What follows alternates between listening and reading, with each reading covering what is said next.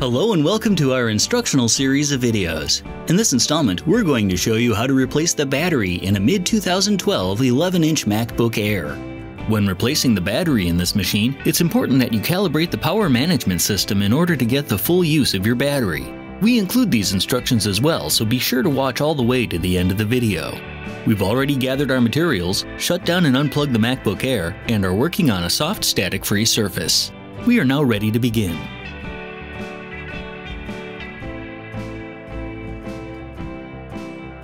The first thing to do is close your MacBook Air and flip it over. On the bottom are 10 5-point Torx screws to remove using your pentalobe screwdriver. The two center screws along the hinge edge are longer than the others, so let's remove those first.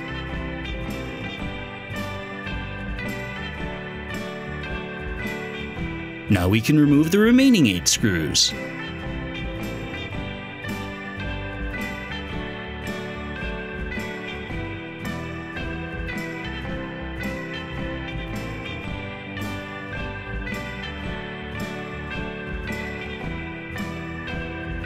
You can now lift the bottom cover up and off. There's a snap in the center, so you may have to pull a bit to detach it.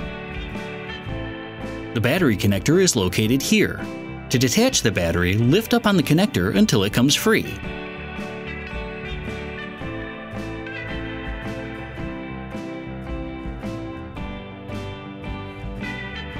There are 5 Torx T5 screws holding the battery in that need to be removed. These 3 are longer, so we'll remove them first.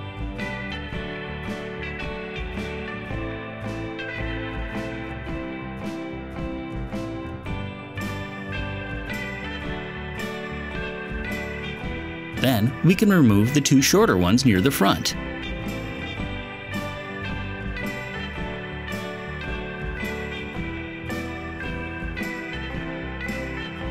Now all you need to do is lift the battery up and out of the MacBook Air.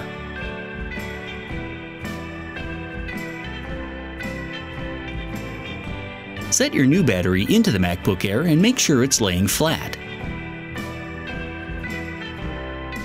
Then, replace the 5 Torx T5 screws that hold it in, starting with the 3 longest in the back and center.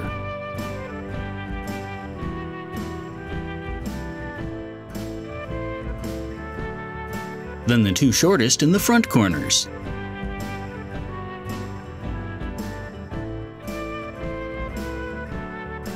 Finally, connect the battery by lining up the connector and simply pushing it into its socket. You can now set the bottom cover back into place and replace the screws that you removed earlier. First, push down in the center to engage the clip. Then, replace the 2 longer screws which go in the center on the hinge edge.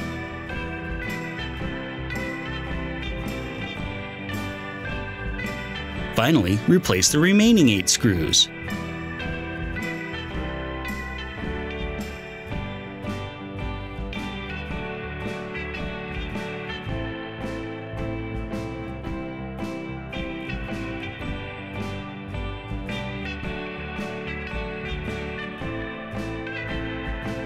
You may now flip your MacBook Air over, open it up, and turn it on.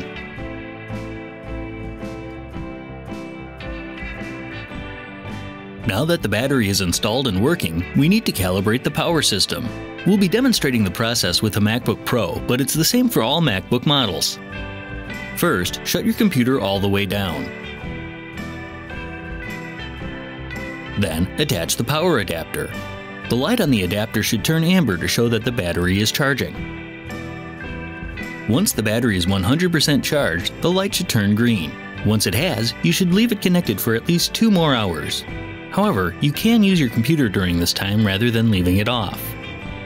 After that, we'll need to discharge the battery.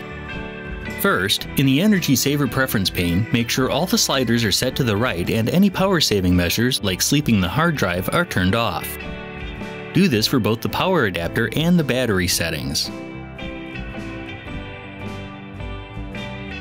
Once you've done that, disconnect the power cable and let the battery discharge completely until the computer shuts down. You can still use it at this time, but don't do anything particularly heavy. Steady and even usage will result in better power system calibration. Once the battery is discharged, your computer will automatically shut down. Leave it shut down for at least 5 hours to ensure the battery is completely drained. Finally, reattach the power cable and let the battery charge back up to 100%. This time, you can use the computer while it's charging. Once the battery is charged back up, the power management system is properly calibrated.